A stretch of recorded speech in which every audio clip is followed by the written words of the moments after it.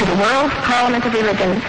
Ladies and gentlemen, welcome to the afternoon session of the opening day today, the 11th of September, 1893.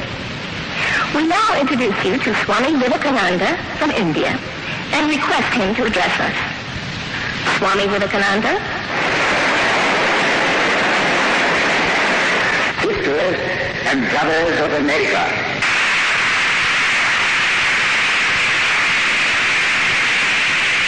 it fills my heart with joy unspeakable to rise in response to the warm and cordial welcome which you have given us. I thank you in the name of the most ancient order of monks in the world. I thank you in the name of the mother of religions. And I thank you in the name of the millions and millions of Hindu people of all classes and sects.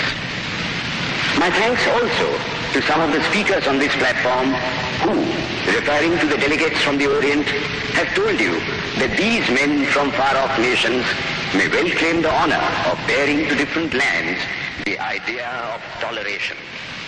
I am proud to belong to a religion which has taught the world both tolerance and universal acceptance.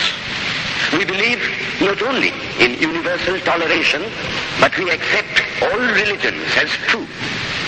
I am proud to belong to a nation which has sheltered the persecuted and the refugees of all religions and all nations of the earth. I am proud to tell you that we have gathered in our bosom the purest remnant of the Israelites who came to southern India and took refuge with us in the very year in which their holy temple was shattered to pieces by Roman tyranny. I am proud to belong to the religion which has sheltered and is still fostering the remnant of the grand Zoroastrian nation. I will quote to you, brethren, a few lines from a hymn which I remember to have repeated from my earliest boyhood, which is every day repeated by millions of human beings.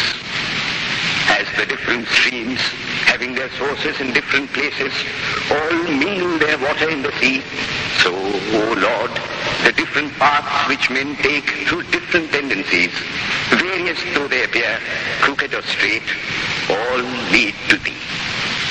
The present convention, which is one of the most august assemblies ever held, is in itself a vindication, a declaration to the world of the wonderful doctrine preached in the Gita. Whosoever comes to me, through whatsoever form, I reach him. All men are struggling through paths which in the end lead to me. Sectarianism, bigotry, and its horrible descendant, fanaticism, have long possessed this beautiful earth. They have filled the earth with violence, drenched it often and often with human blood, destroyed civilization, and sent whole nations to despair.